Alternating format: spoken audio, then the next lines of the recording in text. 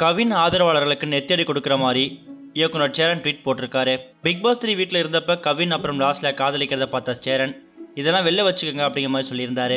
அதுலேருந்து கவின் லாஸ்லியா ஆதரவாளர்கள் சேரனை ட்விட்டரில் விளாசி கொண்டுட்டு இருந்தாங்க. கவின் என்னைக்காவது உங்களை பற்றி தப்பாக பேசியிருக்காரா, நீங்கள் மட்டும் ஏன் அப்படி பேசுறீங்க அப்படிங்கிற மாதிரி திட்டுறாங்க. இன்னைக்கு கவின் லாஸ்லியா பேரோட சொல்ல மாட்டேன் அப்படிங்கிற மாதிரியும் சேரன் தெரிவிச்சிருந்தாரு.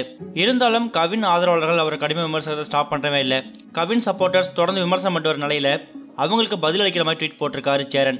அந்த ட்வீட்ல அவர் என்ன சொல்லியிருக்காருன்னா, ஒருத்தரை பார்த்து சம்பந்தமே இல்லாம பொறாமப்பட்டு சாப்பிட்றத விட ஒழுங்கா உழைச்சி பொழைச்சி போட்டியாவது நின்று காட்டலாம்ல. அப்படி காமிக்காம இன்னொருத்தர் போட்டோ வச்சு ஒழிஞ்சுக்கிறத விட நீ உன் போட்டோவை வச்சு இது இல்லைன்னு பதில் சொல்லு அப்படிங்கிற மாதிரியும் அங்கதான் உன் வெற்றி ஆரம்பிக்கும் அப்படிங்கிற மாதிரி ட்வீட் போட்டிருக்காரு. அது மட்டும் இல்லாம அந்த போட்டோல ஜோக்கர் போட்டோ இருக்கிற மாதிரி ஒரு விஷயத்த போட்டு ஒருத்தனை கடுப்பேத்தி வெறிப்பேத்தி வெறியனாக்கி தவறுகள் பல செய்ய வைத்து இதுதான் அவன் சுயர்வம் என சொல்லும் சமூகம் இது அப்படிங்கிற மாதிரியும் அந்த போட்டோவை ஷேர் பண்ணியிருக்காரு. தனித்துவமான குடும்ப படங்கள் மூலமா ஏற்கனவே தமிழ் மக்கள் மனசை இடம் பிடிச்சவர் தான் இயக்குனர் சேரன். பிக் பாஸ் சீசன் 3 தான் மதிப்பை குறைச்சமா விளையாடினாரு. பிக் பாஸ் வீட்டில் லாஸ்லியா அவர் மகளை போலவே பாவிச்சு அவங்க நல்ல அட்வைஸும் கொடுத்து வந்துட்டு இருந்தாரு. இதனால சேரனுக்கு நல்ல ஆதரவும் கிடைச்சது. ஆனா கவின் லாஸ்லியா காதலுக்கு சேரன் தான் இடையூறா இருந்தார் அப்படிங்கிற மாதிரியும் கவின் லாஸ்லியா சப்போர்ட் பண்றவங்க ஆரம்பத்தை குற்றம் சாட்டி வந்துட்டு இருந்தாங்க. இதனால நிகழ்ச்சி முடிஞ்சதுக்கு அப்புறமும் கூட தொடர்ந்து சேரனை பத்தி சோசியல் மீடியால பல தரக்குறையான விமர்சனங்கள் பண்ணி தான் வந்துட்டு இருந்தாங்க. அவங்களுக்கு பதிலடி தர விதமா ஏற்கனவே சேரன் பல காட்டமான பதிவுகளையும் போட்டுட்டாரு.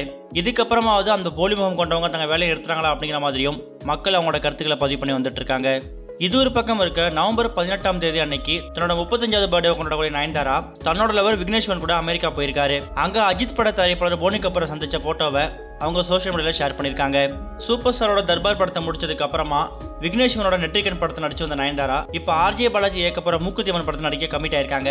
இப்ப தன்னோட 35வது பர்த்டேவை கொண்டாடுறதுக்காக அமெரிக்கா போயிருக்கக்கூடிய அவங்க தலா அஜித் படத்தோட தயாரிப்பாளர் போனி கபூரை விக்னேஷ்வன் கூட சேர்த்து மீட் பண்ணிருக்காங்க. நியூயார்க்ல மீட் பண்ணி கூட இந்த போட்டோவை அவங்க ட்விட்டர்ல ஷேர் பண்ணிருக்காங்க. அதுல வெறும் நியூயார்க் அப்படிங்கிற மாதிரி மட்டும் கமெண்ட் போட்டிருக்காங்க. இந்த சந்திப்பு சும்மா நடந்திருக்க வாய்ப்பு இல்ல. போனி கபூர் அடுத்து தயாரிக்கிற வலிமை படத்துல ஹீரோயின் என்ன கன்ஃபார்ம் ஆகல. சோ அது சம்பந்தமான மீட்டிங்கா தான் இருக்கும் அப்படிங்கிற மாதிரியும் வழக்கத்தை விட நயன்தாரா அதிக சம்பளம் கேட்டதால அவரோட மேனேஜர்கள் பேசுறதை அவாய்ட் பண்ணிட்டு அவரே பேசுறேன் அப்படிங்கிற மாதிரியும் போனி கபூர் சொல்லியிருக்கலாம். அதுக்காக இந்த மீட்டிங் இருக்கலாம் அப்படிங்கிற மாதிரியும் தலரசிகள் சொல்லி வந்துட்டு இருக்காங்க. விஸ்வாசம் படத்துக்கு 3 கோடி வாங்கின நயன்தாரா வலிமை படத்துக்கு 6 கோடி கேட்டிருக்காங்க அப்படிங்கிற மாதிரி தகவல் கிடைச்சிருக்குது. இந்த 2 நியூஸை பத்தி நீங்க என்ன நினைக்கிறீங்க அப்படிங்கிற உங்களோட கருத்துக்களை மறக்காம கமெண்ட்ல போஸ்ட் பண்ணுங்க.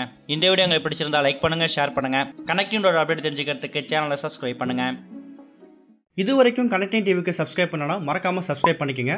உடனடி அப்டேட்ஸ் பெறுவதற்கு நோட்டிஃபிகேஷன் பெல்லையும் கிளிக் பண்ணிக்கங்க.